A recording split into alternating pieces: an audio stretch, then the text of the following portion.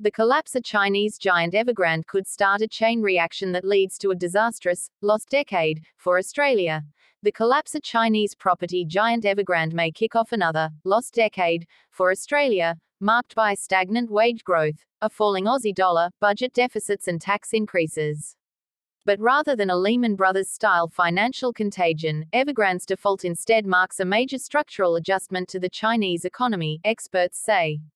It is likely to lead to a restructuring that will see foreign investors hit hard but domestic lenders, customers, and suppliers protected to a degree. In Australia, the biggest loser will be our iron ore exports, which brought in $149 billion last financial year.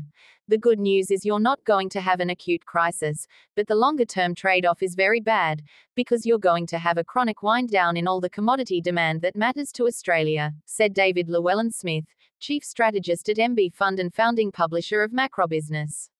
Iron ore and coking coal are the two obvious ones, but other metals as well that are very in demand in that sector, such as copper, some nickel, things like that. China has built an enormous steel sector in part to service this construction economy that was a one-off.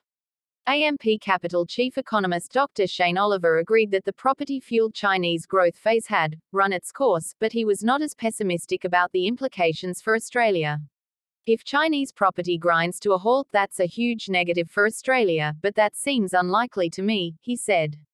Rather than a dead stop, he predicts a longer-term fall in demand for Australian commodities to fuel the construction industry will be partially taken up by the need for some of the same materials in green energy technologies. The world is moving to decarbonize, which means masses of demand for other commodities Australia produces such as copper and other metals, he said.